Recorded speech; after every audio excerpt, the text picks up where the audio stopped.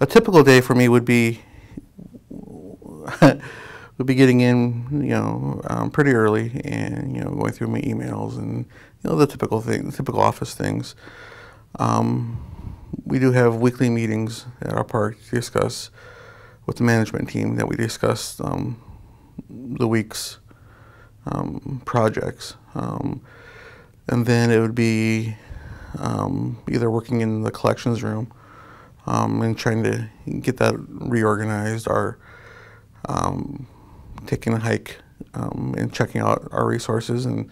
doing site condition assessments and things like that, just to see what's out there, or going down to the visitor center and saying hi to the visitors,